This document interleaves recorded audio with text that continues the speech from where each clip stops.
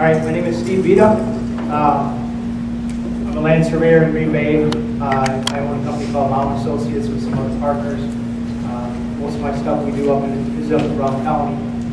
I've been doing this for about 25 years, land surveying, and a couple of years of school at NWTC in Green Bay. And I got involved into a lawsuit just via a survey and a client that I had up in Green Bay. And that's kind of where this all came from. I'm going to probably move a little bit fast through this. Last time I did it, it took me about 2 full hours to do it. I think I have about an hour and a half, right? About an hour and a half, okay. So I'll move through it a little bit. Some of it gets a little, I'll say, confusing. It's written the way it's written. Hopefully I can smooth it over and keep it moving along for you. And if you get lost, please raise your hand. Or if you have questions, raise your hand. There's kind of a lot that happens in this thing. So I'm just going to jump right into it. And the subject is my property, or my beachfront property is no more. This is up in Townsend. There was a lawsuit that kind of happened. Again, I got involved into it because we did some survey work up there. It's on Bass Lake up in Oconto County. The case was kind of over riparian rights and kind of just some families that didn't get along anymore. There was 3 families that were involved in this lawsuit, and it was over kind of a beach area that they all shared and enjoyed together. They had a dock there, and they had their boats there, and all that stuff. And they all used it, and they all were really good friends at the time. The property, the 3 people involved. I was actually working for Hendricks, who's in the middle of this of the map here. We had the De Novos on the right or the east, and we had the Pampers who were on the left. The piece of waterfront that we're talking about, or the beach that we're talking about, is actually right here. I have some pictures later. I'll show you what it actually is, but it has to do with really, this property line right here is kind of the big issue, and there's an easement, a whole bunch of stuff that I'll run through. But that's kind of the bulk of what it all is. There's a little bit of property here. It's harder to see here, but there's a little bitty bit which is above the ordinary high water mark, which is kind of where this whole thing's going to go and get to eventually. This is an air photo, what it looks like. You can see a little bit better what the beach actually looks like. In blue here I have actually my client's property, was the Hendricks. But you can see the beach here. It's a really nice piece of beach. And they, like I said, they all had a dock there, they shared it, enjoyed it. And these properties, the camper who's to the left of the blue property, and the Hendricks who owns this piece of property, that's really their only water furnish that they have to this lake. That's how they use it. That's what they use it for. Obviously, there's all these things we all enjoy on the beach. The family tree. There's, again, 3 families involved. We have Mitchell and Kathleen Hendricks. We have their son, Jacob. The Pampers, Dan and Lori. And they have daughters, Ashley and Amber. And they have Joe, Dan, and Opal. As I get more into this, they all kind of get involved because of the way this is set up. One thing to note here is Kathleen and Lori are sisters. So as you see this thing unfold, you'll kind of start to see what happens. The Pampers and the Hendricks got together and they bought about 40 acres up here. One deed, one big piece of property. And they started to use it, hunt together. They enjoyed it with their families, their kids. And there was a trailer on the property they shared, and they put in a dock on this piece of water frontage. And it was the greatest thing ever. So this is what it looked like originally when they purchased it. I mean, I show all the properties on here, but originally they purchased this whole thing, and I refer to it as the trust land because as we moved through this thing, they eventually put it into a trust for their children. Because obviously their cousins and the sisters, they got along at the time and all that good stuff. So the one other owner here, as you can see, is the De Novo, which I don't highlight only because it's not part of the original trust property, but that'll all come together here too. So again, just another shot of the De Novo property in the beach that we were talking about. There's a little bit of property here. I have it gray a little easier to see. There's a little bit of property that originally was above the ordinary high water mark. And that kind of becomes the big topic of this whole thing is that property above the ordinary high water mark. This is what it looks like. You're kind of looking northerly at the De Novo property. I'll just go back one here. The picture is taken from right here. I'm just looking kind of in a southeasterly direction. So it's actually a really nice piece of water frontage. What you can see in this picture too is DeNoble. He did a bunch of excavation work in here. He cleaned this all up. He made a really nice beach out of it. Did a nice wall. That's a whole other issue that is being dealt with the DNR. So there's that. I won't even get into that part of it. They're having some other fun, I think, still. So anyway, nice piece of property. You can see the dock they have in here. There's even a second dock you can see in there, which is actually on the DeNoble property. But it's kind of a neat setting the way this whole thing was set up. So just to kind of run through some of the things going on here. In 1996, when they acquired the property, they set up a trust for their children. And the trust was supposed to be eventually set up for Jacob Hendricks 50%, and the other two kids from the other side of the family actually gave her 25% each. So the reason I bring this up is you'll see later there were some other deeds that happened that put it into someone else's name. So that's ultimately what it's supposed to be. So there's just layers upon layers on this thing that just kept making it worse and worse for everybody. So again, that's what the trust property looked like originally, that was set up for the families, the three kids. In 1996, there was a plat survey done out of the trust property to cut off 5 acres, 5.10 acres precisely, actually. The survey was done by Wayne Dobrats. There was precise language in there that said it was sufficient to cover or encompass 5.1 acres, which what it did is exactly what I have in gray. It went up to this ordinary high water mark of the backwaters of Bass Lake. Now that little strip of beach that I'm talking about before was not part of this. It didn't get transferred. So what they did is they took this piece of property out of the trust and they put it into Mitchell Hendricks and Dan Camper's name so that they could build cottages, essentially what it was. But the key here is that it doesn't acknowledge this little piece of property that was above the ordinary high water mark and part of the trust land, which is out at the water's edge. There really isn't any water here that is accessible. It's basically swamp. You could probably walk through it, but I don't know why you would. It's just kind of pretty short lane. Again, going back to the trust, they did set up a trust, but in 1997 they moved this trust solely into the name of Mitchell R. Hendricks. I'm not quite sure why they did that, but again, these guys were all really good friends, trusting, sisters were sisters. Not sure why they did this, but it became another hiccup as part of this whole thing. It didn't actually go into the trust for the kids.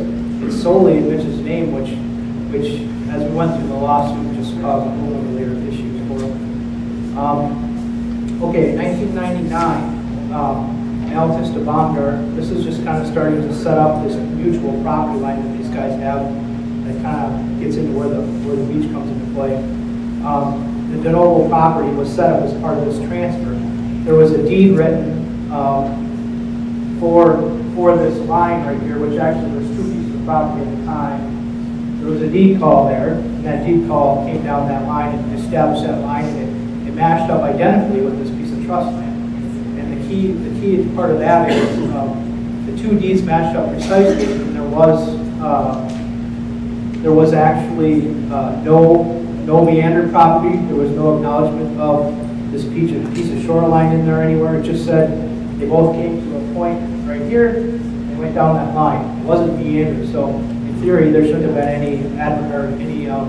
any way for DeNoble to claim any shoreline over that line, in my opinion, or the other way, the trust couldn't have claimed any property beyond that line because it wasn't meandered originally.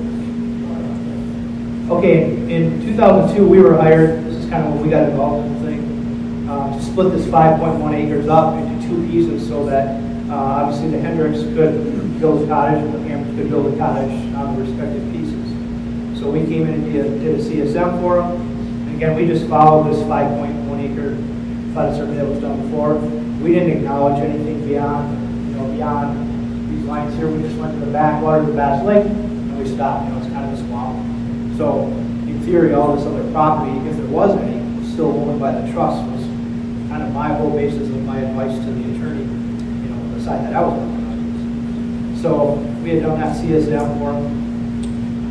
In October 2003, Baumgart now transferred the property to DeNoble. This is when he took title.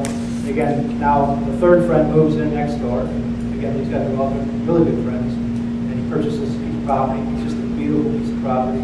It's on a point on Bass Lake. The water's really neat. It's So obviously then now the third person came into the picture, they all started sharing that beach and the dock, and they all docked their boats there and had their drinks every night there and all this stuff. So it really made these three pieces very unique to have the ability to use this piece of shoreline. There's no structures at this time located on DeNoble's property because he has a raw piece of land. His idea was he was going to go in and build a really nice house there, call it a cottage there. The one thing again is the identical call. When this deed came from Bomber to DeNoble now, they continued with the same calls and the deeds. And again, this line here is not meandered. It's just a mutual call to the same property. The distances are the same as the trust deed and all those kinds of things. The only part of this that's meandered is actually the water. The actual water frontage out here out front is meandered. And that's pretty clear in the deeds as they pass through.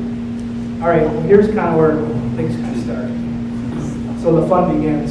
Mitchell and Kathleen get a divorce. You can all, the sisters, Amber and Hendrick's wives were both sisters. So when Mitchell got a divorce, that's kind of when things started to get really rocky, I guess I'll call it, in this whole thing.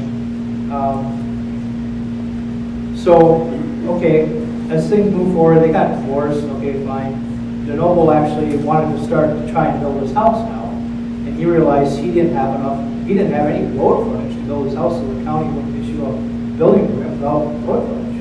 Makes sense, there was a gravel driveway going in there, but he didn't own the land. So he approached Hendricks, good friend, said, hey, would you sell me this 100 feet of road frontage as a triangle, we'll attach it to my property, and then I can build my house. This would be great. So they struck up an agreement. I don't even think there was any money exchanged. They were that good of friends that the only thing that Hendricks had asked for is he asked for an easement in exchange. Give me an easement across your property, because you saw the rock wall there now. He built that nice rock wall, and it was a really nice path to get down to the water. They could carry their canoe down there, they docked their boat there, they had their lawn chairs there, and all that kind of stuff. It was kind of a neat setup the way they had it. So naturally, DeNoble agreed because he needed the 100 feet of road frontage. He said, sure, I'll give you an easement back, no problem. So they did that exchange and kind of went through the process. There was an egress easement granted. The way they wrote it was kind of unique. The property is only about 100 feet wide. DeNoble's attorney prepared this easement. They made it 50 feet wide. I just want to go back to the map. Yeah. They made it 50 feet wide. Again, remember, it's only about 100 feet wide up. In fact, 100 feet wide of the water. 50 feet wide along its northerly line and along its northwestern easterly line, which was the actual water. I don't know why they wrote it like that, but you'll see later it really became a big problem. But what it did is it restricted his property even more from being able to build. So I don't know why they wrote it 50 feet wide. They only needed about 20, But this is how they wrote it. DeNoble's attorney prepared it. And the other key here was written as an exclusive easement. In other words, DeNoble could not give the right to anyone else across the street to cross it and use the water frontage. It kind of comes, I don't know, I've seen some other things where people will build condos across the street and they'll buy one lot and they'll try and let everybody use that lot because then they can put a great big dock out there and put 100 boats out there for the 100 condos that are across the street. So there's some I'll call it laws for lack of a better word, about how many docks you can have and all those different things on a piece of water frontage. But by having an exclusive easement, it also limits you as the property owner who's allowed to use that, which again becomes part of this whole mess. So DeNoble's can't grant the right to another individual to use or cross that easement. And remember, it's 50 feet wide, and it goes across the whole water frontage and it comes down the whole northerly side. That's what it looks like. This is coming from down that mutual line between Hendricks and DeNoble, head right towards the water. You can see my property stakes in the back. Right on the water there, property stake. It's kind of a neat little path. Beautiful wall. He has, I don't even know, probably $100,000 for this landscaping walls. It's pretty nice. So that's kind of what it looks like. This is what the easement was for, is to be able to use that access way to get to the water for the Hendricks. Campers also use this. Again, they had a path coming through the front yard of Hendricks from their property to get to here. Okay, to clean all that up, we did the easement. They swapped that triangle out to get the 100 feet under the Noble's property. They needed to file a CSM and they needed to file those deeds. So Robert Camps came in, prepared a CSM for DeNoble and Hendricks, which depicted the new easement. It recorded the two lots as they were after those exchanges happened, and then divided those lots into two lots, one for Hendricks and one for DeNoble with the final boundaries and sizes. At that time, there was no official order and high watermark determination done, which kind of fills in again later. Then it goes back to that beachfront where I thought there was originally some beachfront. This mapping does not show any beachfront. Two keys to this map. This kind of became a big part of this whole lawsuit on why the judge ruled the way he did. This is a CSM that happened. You can see the DeNoble's property, lot 3 here. It has the triangle attached to it now, and it has a piece of property to build on now. One thing that Camps did here, though, is he meandered this piece of water, which I had always called to the attorneys I was working with as the hard call line. You know, the hard call meaning those two properties joined mutually. They had the identical calls, and now it's meandering, which takes on a whole meaning, I guess, from the judge's standpoint, anyway. One other thing here to note is that when the CSM was done, the owners, all the owners, are required to sign. So DeNoble had to sign the CSM, and Hendricks had to sign the CSM, acknowledging that they agreed with this language, which again kind of came back to bite them a little bit later. But you know, ultimately, the property that I'm talking about as this beach is still, in theory, in my opinion, was trust land. It's not really owned by Hendricks.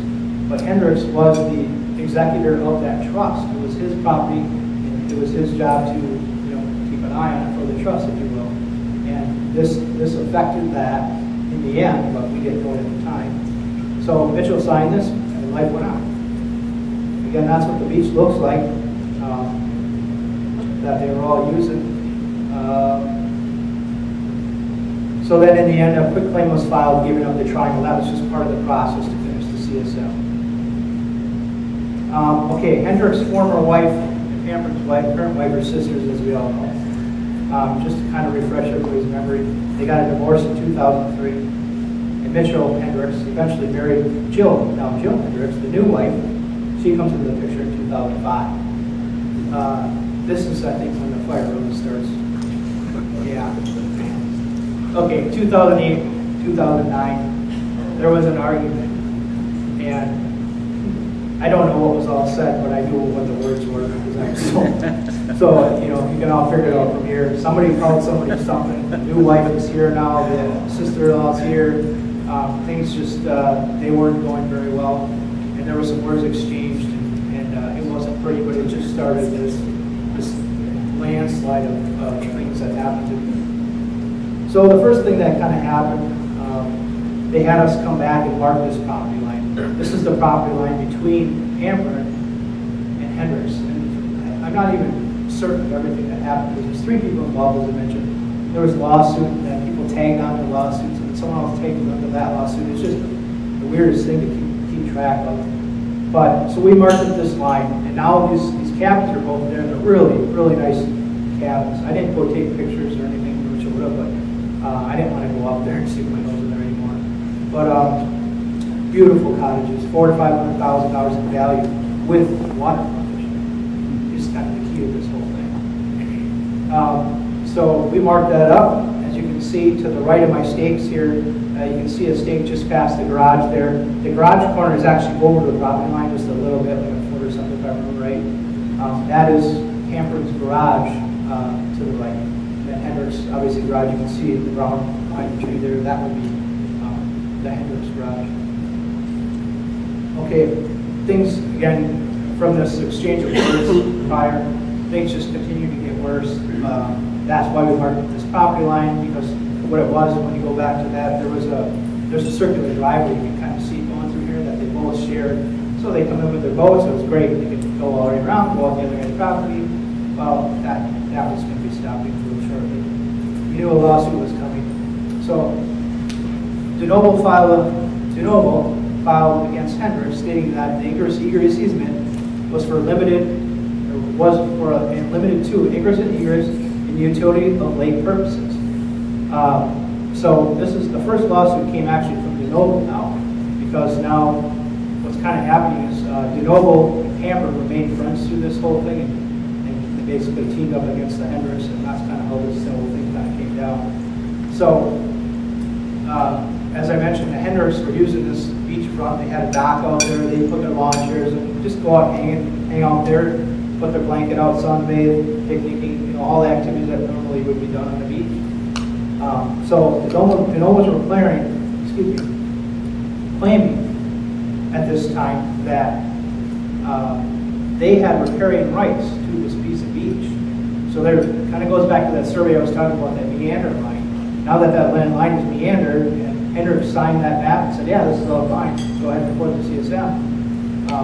Part of the way the lawsuit was filed was that the beach area, De Novo is now claiming, hey, it's mine. I have a meandered line on that side of my property. I have rights to the beach, it's mine, and you guys don't have the right to do all these things that you guys are doing on this piece of beach. So that's kind of how that rolled out. In July of 2011, we got asked to come back again now, and we had already set property stakes down between the garages over here, but now they wanted us to take this line here and extend it all the way out to the water, because that's actually the line that I believe at the time was a mutual line, identical call from way back, you know, when these two properties were created.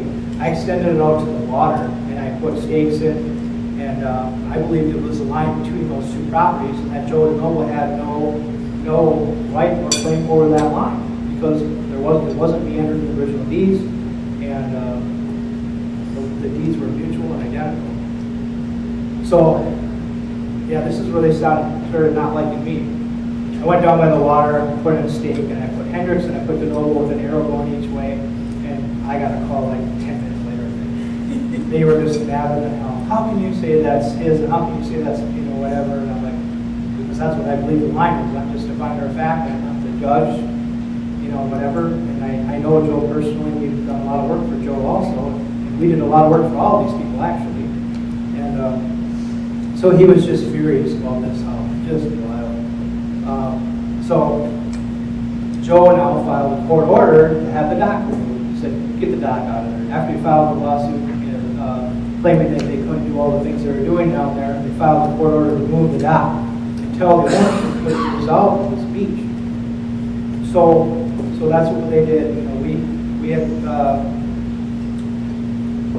oh yeah, this just kind of goes back. This is just another slide. They told them to remove the dock, okay?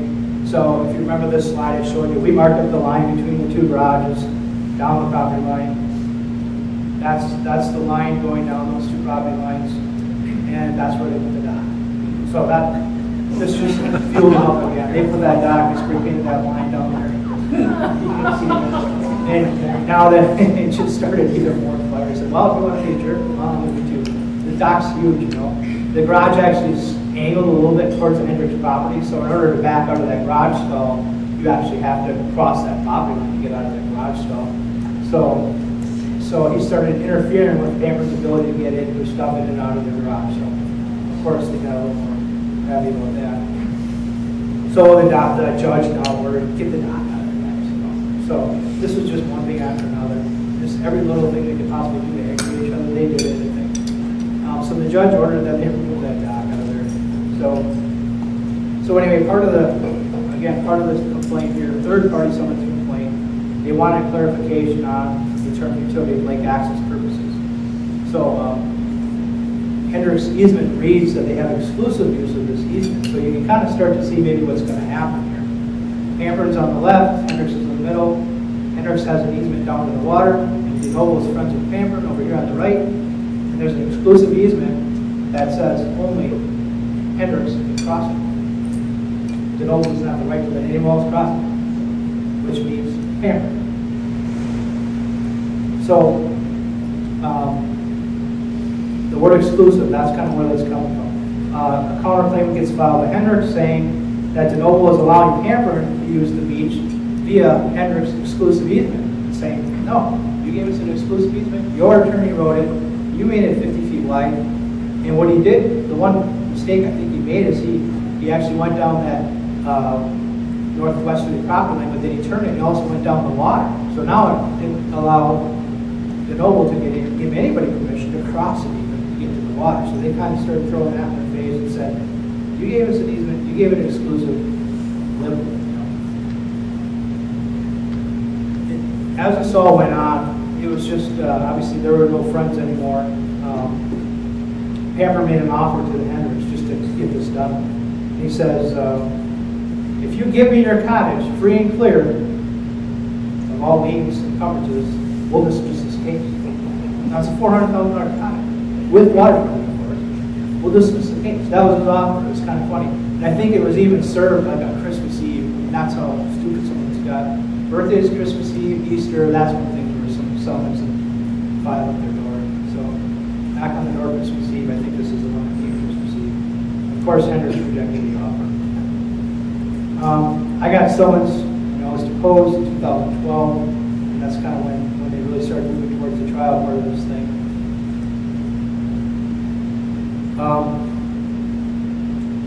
In the summons, amended summons, again, just another part of the thing, Hendricks is claiming that either he personally owned or the trust still owned that beach. Kind of going back to that mutual line thing I was talking about. And this is where I was advising, saying, how can he can't possibly own it. You guys have identical deeds. There's no meandered line.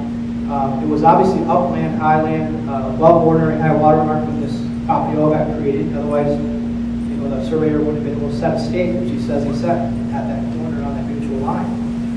So, as we moved through this, that was kind of I called it a hard call line is what the term I use for the attorneys. It's a hard call. It's not meandered. Like, he doesn't have the right to claim over that line. It's a mutual line. So that's kind of the angle that the attorneys took for the Hendricks.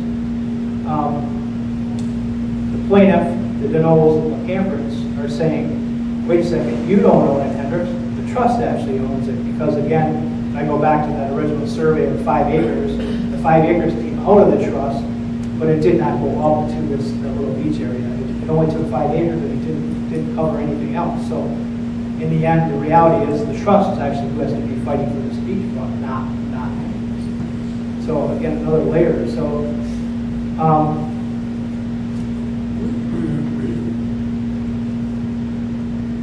there was a few things that in the identification of the incorrect portion of the land that was being conveyed. That kind of goes back to how the trust was conveyed versus the 5 acres was conveyed. And I was saying that, hey, the trust is really the one that owns the property. So, as I was being deposed, another thing that they brought up is they went through every single sheet of piece of paper in my whole file. They took it, they marked it as an exhibit. Anything that I wrote to help me ascertain these boundaries through time, anything that I wrote, they grabbed it. So who wrote this note? Did you write this note? I said, no, my other guy, Randy, wrote that note. Well, where's Randy? We want to have Randy know. So every little note, but one note I put, any surveyor here will understand this, but I wrote on one of the pieces of paper that the description doesn't close. The description I was talking about was a trust description. But it was an old deed, and times were different back then. Things were probably written more closely to the nearest foot rather than the nearest hundred like we do now. So I've written that the deed doesn't close. Well, the attorney just jumped all over that. What do you mean by that? So you're saying it doesn't close? I had a green pencil or something. I wrote it on some sheet, but it didn't close by like this much. And in survey terms, the deed's that old doesn't mean anything really, other than it was written to the nearest foot. So we just had to figure out how to close it. But he jumped all over the fact that I had written that deed didn't close, which they used against us too. So, all right, some more fun begins. Second Amendment answer. Affirm defenses, counterclaim of third-party complaint. Hendricks is claiming that Cameron had taken actions to interfere with the exclusive easement rights, for example, by placing obstructions in the servient tenement. In other words, they blocked the easement, is what this basically says. But the funny thing is, okay, as the fight continues, there was a counterclaim to thicken even more. DeNoble had given permission to the Pampers to cross their easement now. The new dock was placed on the waterfront, so not only did they block this easement, they put in a different dock. They're allowing Pampers, again, the person on the left over here, come down the road, come across the Noble property, and get into this, get into the dock that way. Part of this, the Noble's attorney prepared this easement. It was supposed to be bulletproof, exclusive. It's 50 feet wide. Again, I don't know why it was that wide, but it was way wider than it needed to be. They prepared it, so now the Noble's hammered and questioning this easement now, and that became another argument because of the way it was written. So it essentially cut off the Noble's ability to give anyone the right to cross that exclusive easement, including the Pampers, who now also have no usable water, because they couldn't get to that beach in any way now. They couldn't come through Hendricks, they couldn't come through Pampers. So the easement essentially cut them off from having the ability to have the dock. Again, this is standing at the water, looking up that neutral line. To the left is the easement actually, to the left is the Noble's property, to the right would be the Hendricks property at the woods basically. This is what they did. They went and bought about 50 of these. I have a picture, but I don't want to ask for it again. She's pretty upset with this whole thing. So I made my own. They went about 50, got about 50 of these, the flamingos, and they just put them everywhere. You couldn't even walk down, there were so many of them. But anyway, they put them all into this easement. It's the funniest picture you ever seen. But they filled it with these things. They couldn't carry a cooler down there. They couldn't carry the boat, nothing. Obviously, they tore them all, threw them away, but it's just something else that they did to obstruct their easement. And that was what they were talking about. So, my opinion, okay, what I had discovered is that I had thought that there was a piece of land, upland, above the ordinary high water mark that existed at some point that the trust owned. Based on those two deeds, the way the ordinary high water mark was drawn back then, there was indication that there was something there. Kind of go back to this, the wall, the DeNoble, the excavation, the DNR getting involved. There isn't an ordinary high water mark there anymore. It's gone. It's been bulldozed. There's a beautiful wall there. In my opinion, it's probably fill for that. I scraped it up. I don't know. But there isn't evidence anymore of an ordinary high water mark. It's been obliterated, essentially. But through the years, no one paid any attention to that monument that was there, that I believe on this piece of upland. We didn't find a monument at that location. However, when we did our survey work and we did our reconnaissance, we gathered information about not only the property we're surveying, always the ones next door, section corners, and we gather all kinds of survey monumentation to help us arrive at an answer for a particular piece of property. We didn't find that property corner there, but we found all the other ones that said that, yes, that's right. They all fit together perfectly from a math standpoint. There should have been a monument. It was stated that there was one place there. So again, another thing that I believe indicated that there was land above the ordinary high water mark there. And again, those two deeds matched. The original trust deed matched, and the original going back in time DeNoble deed matched exactly. There was no meander line. So in theory, DeNoble should have never been able to claim over that line, in my opinion. He had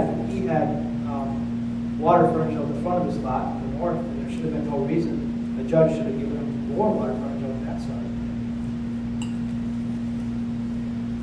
And these deeds all went back prior to the 60s. Again, just back to the air photo here, so maybe you can kind of see how this thing's all starting to come together a little bit. If anybody's any questions, feel free to raise your hand. I don't want to lose anybody, but there's just a lot going on with this thing. Again, in blue is the Hendricks property. You can kind of see what, in theory, his deed says he owns. My belief was that the trust deed came down here and it actually went up way up over here. It's covered 40 acres. So I believe that the trust owned this part of the land and this whole beach. To me, it was pretty clear that they owned it. The DeNoble had no claim to it at all. If you read those couple of deeds, again, this just talks about how identical they are. Identical. Everything about them said, the calls were the same, the distances were the same, everything about them was the same. I refer to it as a hard call line. It was my opinion that DeNoble had, they were carrying right out that side of the property. And DeNoble's deed even makes reference, or it calls in their repairing, it says you have land on the shore of Bass Lake, and here it is. It spells it out in the deed. All person by de novo. As this thing heated up more and more and more, actually what happened is in one of the conferences there was 4 attorneys in there, the 3 property owners, somebody taking depositions and the whole 9 yards. Somebody said the wrong thing, and de novo just went berserk. He threatened the Hendricks, and there ended up being a restraining order put on the de novo, so we couldn't even have contact with him anymore. So it really wasn't pretty at this point at all. I don't know what the whole thing was about, but just know that happened. Again, it's all public record, so the stuff when I even talked to Jill, the people that I worked for, is it okay if I do this presentation? But it's all public record. She was okay with it, so. Usually when you do riparian rights, which is kind of starting to boil down to, there's an equitable distribution of the riparian. In other words, if you have a pie-shaped piece of property, you also get some part of the riparian or the water, the use of the water when you do a distribution of this. And there's ways to do it. There's different formulas, but property lines and topography features always cause you to have different ways that you might want to do this. But for the most part, you can take a line from the point at which you touch the water, draw it to the center of the lake, and that's kind of your riparian boundary. So to me, it was again crystal clear that Joe's riparian was straight out the end of his property. This is something, again, I had in the file, and the attorney just had a heyday with this. I don't even know why.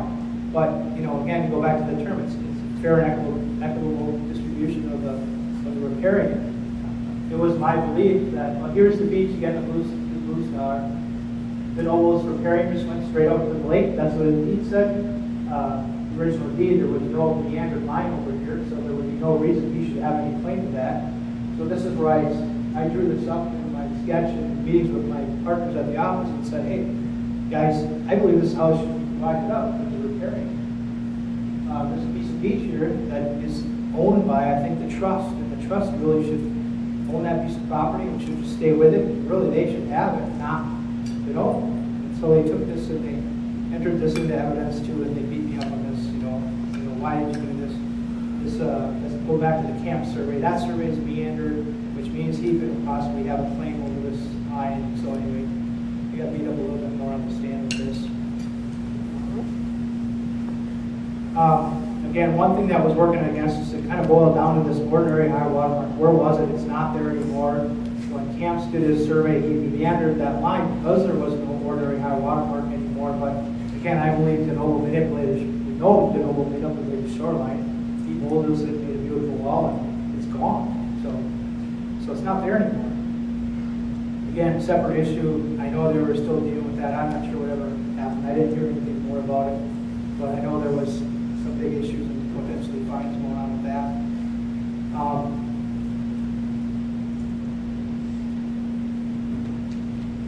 The reason I stated that I believe the trust owned that piece of land was because the original 5.1 acre survey done by Dobrats that created the piece that Noble and Hendricks had their cabins on.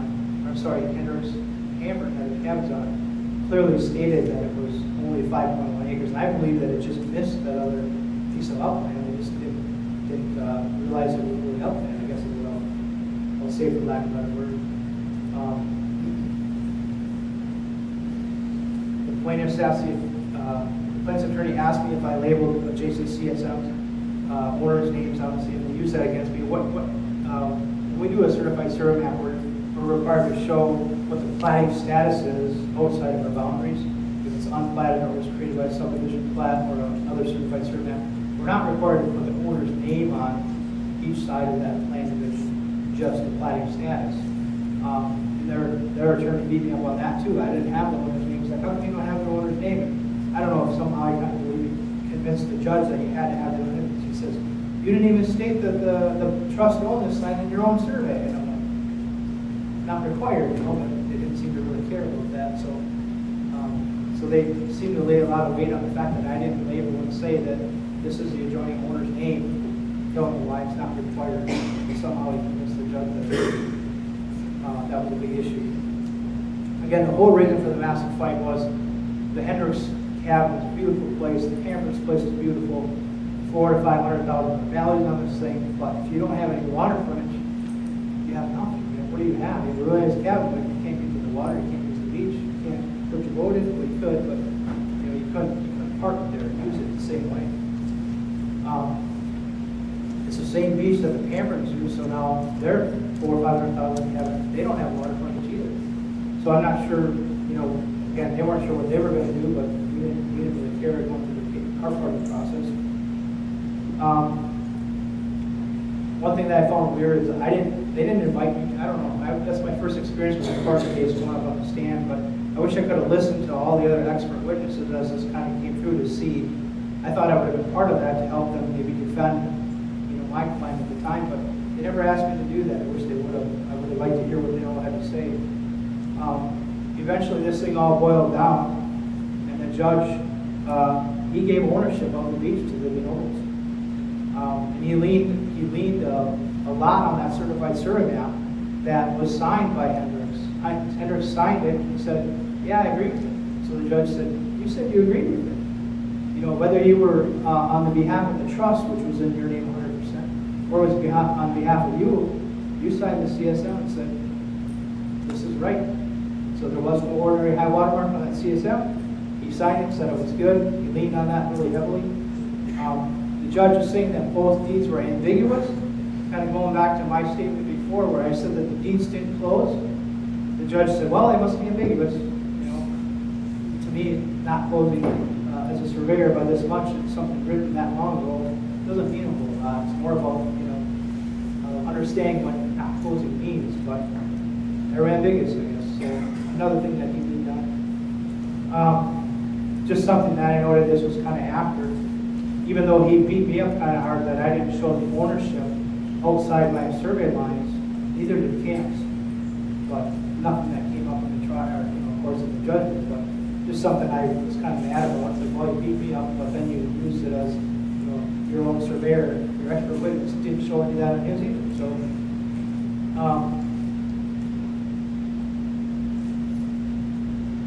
So then as far as that CSM, I just had a note in here, nobody ever raised the question about riparian or upland during that CSM process, meaning the older land divisions never went out to that beach area, we just stuck to that 5-acre piece. And this again is the camp CSM, which he really leaned heavily on.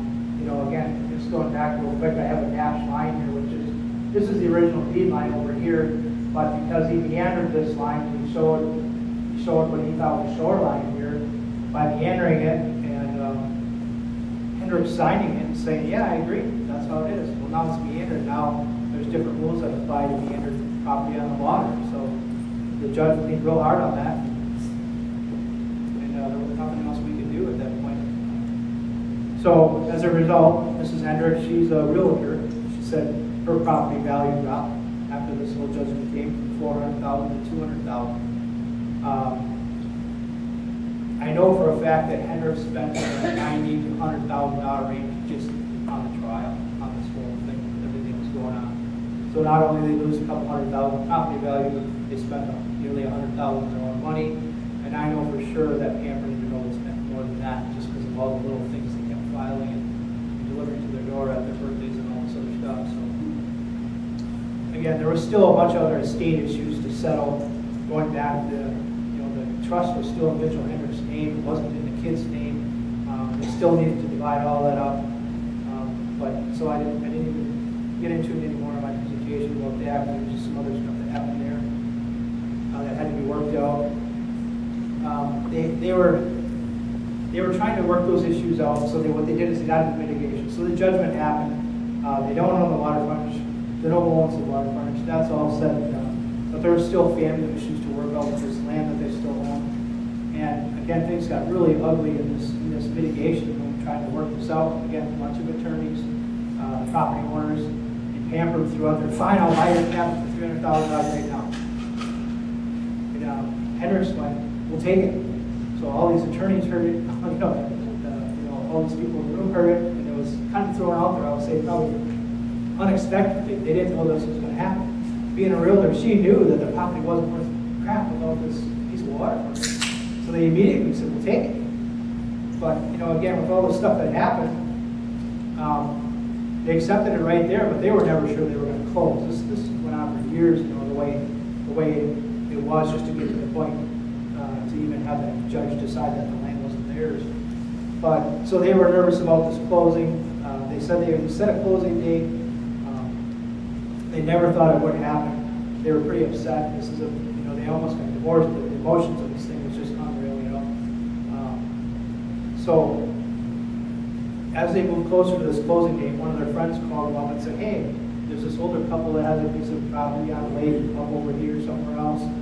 You should go look at it. It'd be perfect for you guys. We're like, no, we don't even want it. We just want this over. We want to leave the state for a few months, you know, just kind of recoup our lives. So they kind of said, no, we don't want to look at it. So what ended up happening is they actually came to the closing, and it closed on like a Friday. They're like, no, what do we do? You know, they needed to just get out of the house, and let's go for a ride. So they left and said, hey, maybe we should ride by this cabin that so-and-so was telling us about. So they closed on a Friday. They got their $300 grand. They took off for a ride, went up at this cabin, and it was just gorgeous. 5 acres, 200 feet of water frontage, full log cabin. It was like probably a $400,000 or $500,000 property again. But these people had some health issues and they needed to sell it. It's been on the market for a while. So they stopped in and somebody was there and said, hey, can we look at your cabin? Sure. So they walk in the door, they look at the cabin. It's just gorgeous. They fell in love with it. As they're walking out the door, they had a sign above the door and said, everything happens for a reason. What I heard Jill told me, she started crying and she said, we'll take it. So that's kind of how it ended. They ended up buying another cabin. They ended up getting the cabin for a really, really reasonable price. They had more property, more water frontage. They got rid of all those other issues. So that's kind of how it ended. That's that. They bought another cabin. They got out of there. They aren't friends anymore. So there's a lot to absorb there. But if you got questions about any of it, certainly fire away. I had the word advice on there because I did this last time for about 300 surveyors. You know, when you get all done, you know, anytime you talk about something like this, there's probably 1,000 things you think that you should have said when you're at the trial, in the proceedings, in the meeting with the attorney. But in the end, that's how it worked out. I felt like I didn't do my job, to be honest with you, because I thought we were so sure on how this was going to work out that open and shut case is what I had said, but it wasn't at all. So, yes? The easement didn't have much bearing on the judge? The easement? That was managed? Not really. The easement just was another point of contention for everybody, really. Was there discussions about prescriptive use? No. The question wasn't discussions about prescriptive use on the easement. No, it really didn't get into that. The easement kind of became part of a sideline, I guess I'll call it. Just another deterrent from that real issue, you know. So. Mike? On the Hendricks property, was that, well, first of all, was the ordinary high water mark defined by the DNR? Not on the camp survey, no. Okay. Later it did get defined. But on the Hendricks survey property, could they not have gone across the lake bed out to the water's edge? They could have, but it wasn't, they couldn't walk through. Because they still would have owned. They still had repairing to the backwaters of Bass Lake, yes, but that wasn't walkable, it wasn't movable. There was no water in it other than it was a swamp. You know, it was really not usable. It never had been usable, I guess. So, saw someone else do it. Was there your involvement with the firm on this? Was there liability on your end, or did you go into this with the contractual understanding that, you know, we're going to go survey, this is in litigation, but we're not, we'll give our opinion? But Yeah, the question is, did I have any concern about liability on our end, right? Right. I guess you the guys not answer been part of the claim or anything? No, I guess the answer to that would be any concern on our end. I would say no, because again, finder of fact, I believe this is the boundary, you know. I was concerned as we moved through the process because I was trying to advise the best I could, and you know, with my staff and business partners on what we felt was the correct piece of property here. But it was what it was, and when the deeds were very clear in my opinion. I wasn't concerned I was crossing any lines about how I was telling them to pursue. Anybody else? I got one. Yeah. You said that their rights changed as you meander. Once the meander was put in there. I never heard Yeah, that. maybe that's the wrong term. I don't know if the rights change. Maybe the perception of the rights change would be a better word. And I think that's maybe the way the judge looked at it, being that he signed these. The deeds were ambiguous. He signed that CSM that was now meandered. I mean, I thought it was crystal clear, but now there was no ordinary watermark there. Because really he gave that whole beach to the home. So it's a bunch of land. I think I have it here. He gave him that whole beach. I can't believe it. It's just still beyond me how he could do that, His deed was only whatever small piece of property, he just increased it by how much. And by giving him that piece of property, now he has even more, he had a problem. Yeah. So do you think the outcome of the DNR issues about them changing the frontage of the water will have any bearing on the suit? The question is, do you think the DNR issue with changing the ordinary high water mark would have any bearing on the whole thing? They own a new cabin now, and they don't care anymore. So I don't know that it would. My suspicion would be that now that Hammer owns this, now he owns 2 cabins, maybe he sold it now, but he owns 2 cabins. My suspicion would be that they probably rectified this and gave it back to the old Hendricks property so that that property had beach frontage again. That'd be my suspicion of how that happened. Why else would you buy it for $300,000 without the idea that you're going to make it valuable again? Right. Could have made it worth $400,000 just by getting that back. So did they argue the point that if he went to put that fancy wall in and changed it, that beach wouldn't really They tried exist? to. Yeah, the question is, did they try to argue the point about him changing the shoreline, putting in the wall? No, they didn't. Like I said, I didn't get to hear any of the other expert testimony. I got to come in and give my expert testimony. He gave his decision. That's all I got to listen to. We meeting with our attorneys. That was just a whole other road to pursue, and they didn't. They had kind of their case put together the way they wanted to go. And it was to prove that the deeds were hard calls. They matched. There should be no reason to give adverse possession over that money. Anybody else? Yep. What appeal would they have? It's just one judge's opinion. I mean, if they had an amount of money, would they? They talked about that. My client talked about appealing and moving forward from that standpoint. And they were just so sick of it, the amount of money that they spent, that they said they just didn't have the heart to appeal it again. So the fact that he made the offer, they just said, we're done, we're out of here. We just can't, our lives can't take it anymore. So they probably could have appealed it. Yes, I'd like to make a comment, a general. Sure. And I'm reminded of, from the nature of your presentation, not the details, but the generality. First, I give a little background. My name is Earl Epstein, and I have served for nearly a decade on the faculty of surveying engineering. I'm also a lawyer who's taught water rights law. And my observation and advice is this: to you and every other surveyor in America, when you enter something like this, you need to be fully informed, not just of what your opinion is, but to do your work properly. You need to be fully informed of everything that everybody on the other side is going to bring up and deal with. From the nature of your presentation and your constant reference to all these other people doing other sorts of things, it seems to me that that's not what was going on here. Yep, I agree. But when I got into this thing with the attorneys, there's a whole other level of this I won't get into, but I don't disagree with you. But this is why surveying has passed from the time of Washington and Jefferson to something central to land development in this country, to its status right now.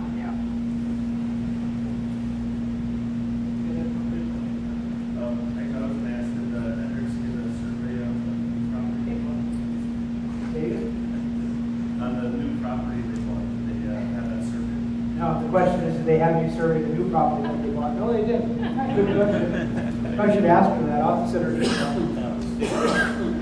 Just being confused right now. Oh, really? A survey? Would they do a They're land? dividing it all up. Oh. So yeah, it has been surveyed. But that's quite a ways from you basically. I still do a lot of work for you. Anything else? All right. Thank you for your time.